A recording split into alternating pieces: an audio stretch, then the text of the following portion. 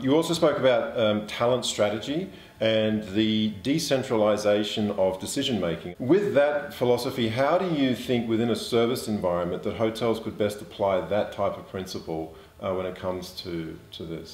Yeah, I was just saying that my company has about 100 people, and we don't have any managers or hierarchies or KPIs, and I know that many organisations, many industries are very hierarchical, but our premise is that there are people in our organisation that can make decisions much better than other people. Rather than having hierarchies, what we do is we operate very much like a swarm. We profile people using our digital footprint, and then we identify who are the right people to be making those decisions and how do we empower those people to make those decisions and make them accountable. So it might be that there's a cleaner in a hotel that can actually answer or make decisions much better than a manager or something like that. And the question is, how do you identify that individual? How do you empower them? And the use of data, the use of AI will unlock that talent and that capability.